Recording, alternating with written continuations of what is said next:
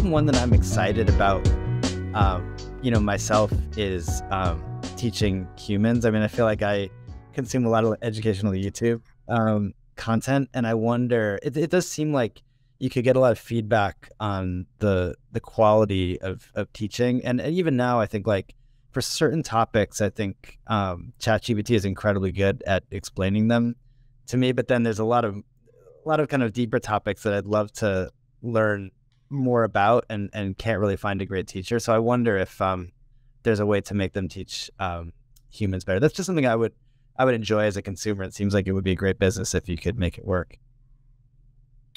The most exciting thing that I feel like the least progress has been made on is what some people sometimes called action transformers, or just like transformers or language models that can do things in the world.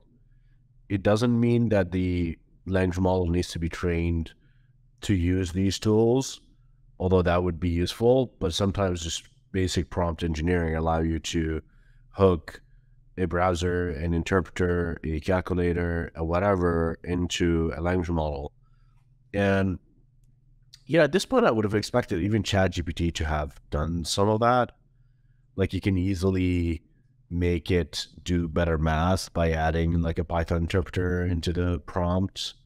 So I'd be curious, maybe there are some failure modes that I'm not thinking about, but I think tool usage, if you think about humans, what made humans special certainly is language and communication, but even more than that is our ability to use tools, and ability to use tools like, what we're doing right now in order to communicate as well. And so augmenting language models with tools seems like a important step, but I haven't really seen a lot of progress on it.